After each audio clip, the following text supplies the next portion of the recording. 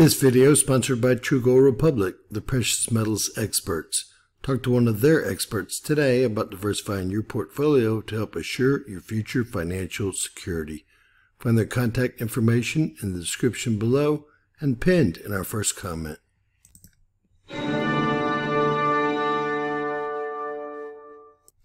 James Kaufman, World News Report today, May 23rd, 2024. God bless you and yours, no matter where you are in the world. Please subscribe, give us a thumbs up, ring that bell for critical future updates. Ladies and gentlemen, we're back to a very active solar disk, at least Earth facing. We've had what looks like 4 M flares thus far today and a C9.9. We started the day out with this larger flare here.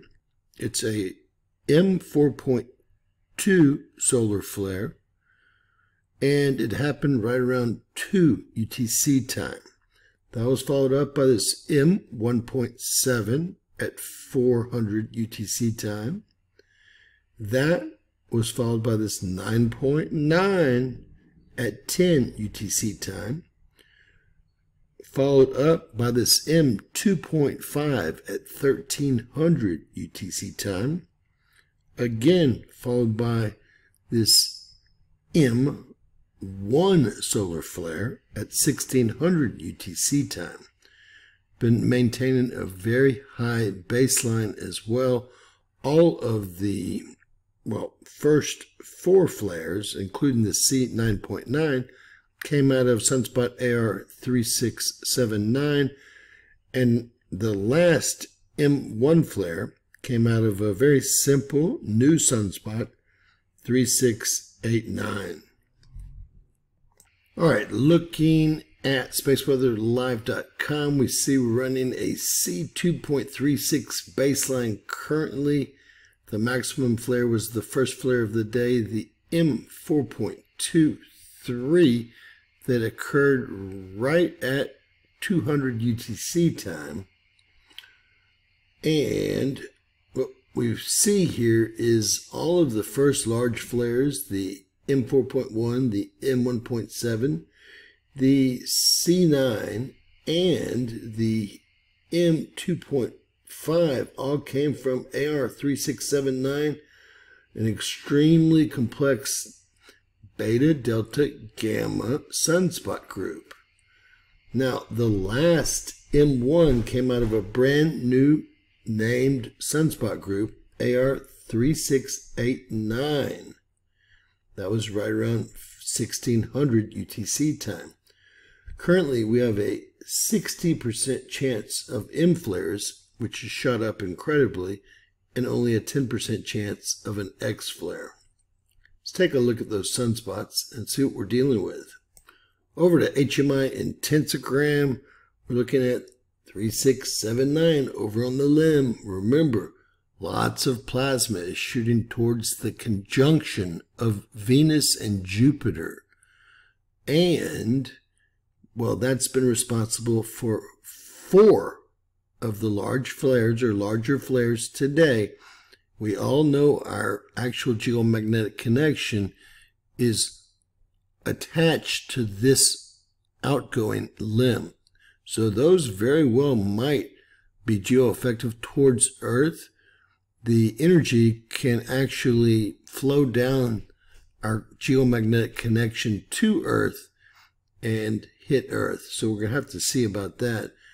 What's interesting is these very complex looking sunspots, central disk 3685 and 3686, have done absolutely nothing, whereas 3689, that's just been named, does not look very complex, is the new sunspot group that just produced the M1 flare.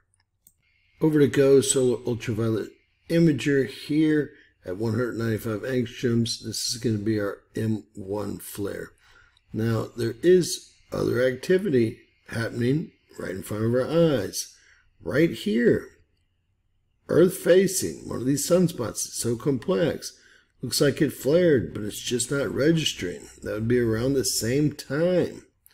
We might have to hurry up and wait to see how that registers. Looks Looks like it happens just before the M1. Taking a look at LASCO C3, we've had numerous eruptions today, only it was covering the largest ones. We can see all of the plasma leaving our solar disk here.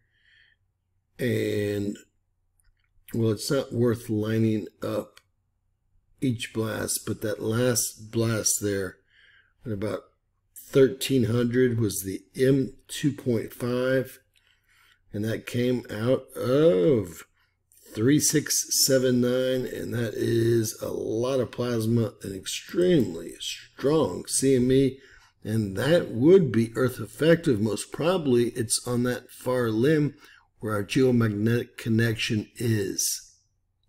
Headed over to our D-Region Absorption Prediction Center. We're looking right there at the M2.5 that occurred right around 1300. This lasted 1 hour in M-class territory. Unbelievable. And we should see the M1 coming up. It's going to be at 1600. See if we can see it here. I guess that was it. Not a very powerful flare, but that is it. Everyone else is enjoying their radiation for the day, with about a C2.5 being the lowest I've seen as a constant flare baseline. Over to SDO, we're taking a look at, on the left at first, 193 angstroms. I've got to where the day starts here, slow speed, watch the clocks. But most of our activities can come from the far limb, and the last M flare should come from there. And we see all the flaring coming from the far end. We see what looks like a large filament eruption. Central disk wasn't recorded or assigned to one of those sunspot groups. Looked like a filament eruption to me. All right, let's stop that one and move over to 171. Again, most of the activity will be happening over here on the far limb, AR3679. The last flare should come from this sunspot here, AR3689, and it looks like there's a large filament eruption during the day as well. The day starting right now. Far limb should show lots of activity here.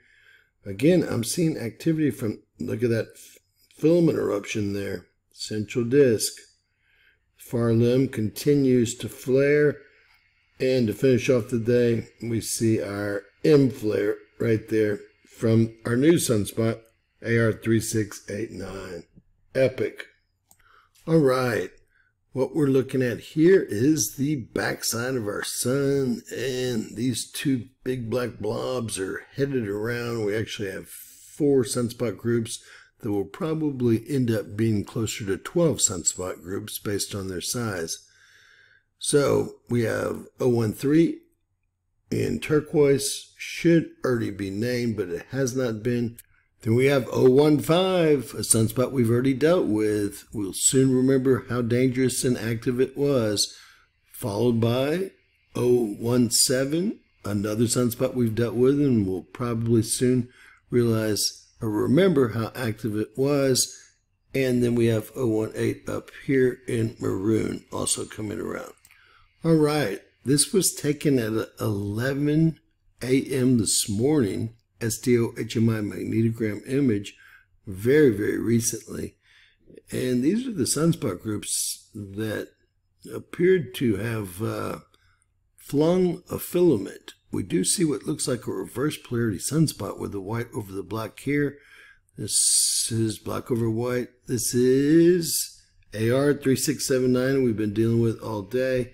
And believe it or not, this sunspot right here is going to be AR3689, which just produced an M1 flare. It should become much more complex in the days ahead.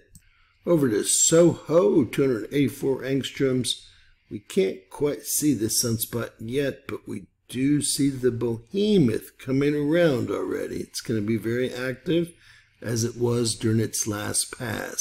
It definitely held together, and it's definitely grown in size. Of course, there's our new sunspot, AR3689, right here. And these are the sunspots that I just can't imagine are not active. Definitely looking Earth-facing and active to me. This is our departing sunspot, AR3679, that's been giving us so much trouble. And these are other departing sunspot groups that have not been giving us any trouble. Finally, I want to let you guys know there's absolutely no space weather, solar winds, or plasma above normal levels hitting planet Earth currently, period. They do expect one of those sunspots, the large sunspot, to come around on the 23rd, the next one on the 26th, if you'll recall my update from yesterday or day before. So we have to get ready for a big uptick here. And to finish up, NASA actually modeled the M4.23 that occurred just at 200 UTC time, and they have it missing Earth completely.